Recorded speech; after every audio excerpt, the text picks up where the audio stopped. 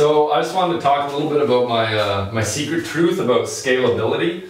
I'm just going to have to rewind a little bit here. I'm just going to quickly talk about what a scale unit is.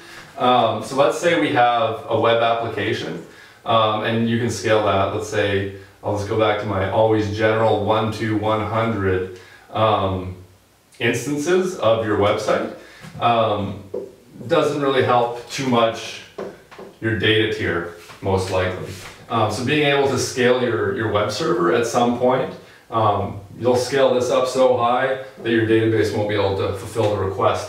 So going back to what I was talking about previously on scale units, this could become your scale unit, enabling you to figure out how you can scale past whatever that specific workload that it can handle. But it's really important to figure out what that is.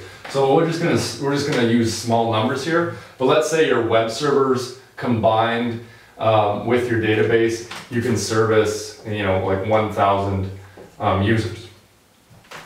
So this is good. This kind of starts showing now. This is something you could show to like someone in the C level, and just be like, the idea here in my mind is that right now, let's say we have one web server running. Within like 10 minutes, we could have 100 web servers running. So you could tell your CEO or whomever that if we get a spike of traffic, in the next few minutes, we'll be able to handle the maximum number of load for our system. So that's how scalable it is, without going beyond like the scale unit.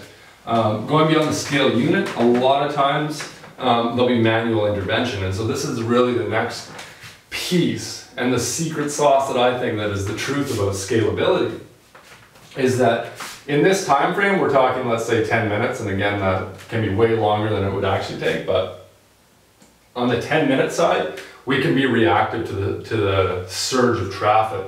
Now, on the other side, we actually have a really interesting piece that I don't see a lot of people talking about, but that's the human element.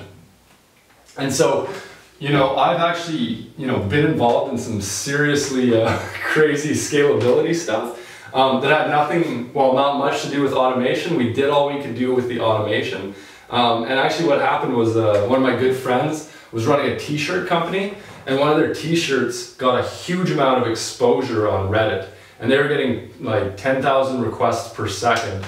So we maxed out what we could do with the system they had in place. They were basically running on like a WordPress site, but the idea was that in the background, I was actually duplicating their system and moved it onto Azure, and gave them the ability to scale this out.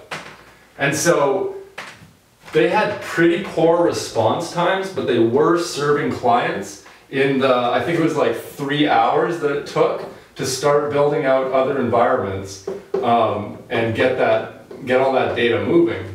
And so on this side, not the best experience. They had like some requests were like 10 seconds, and then we got them over to here, and we're back down to, well, I'm just going to say the 1 second, right?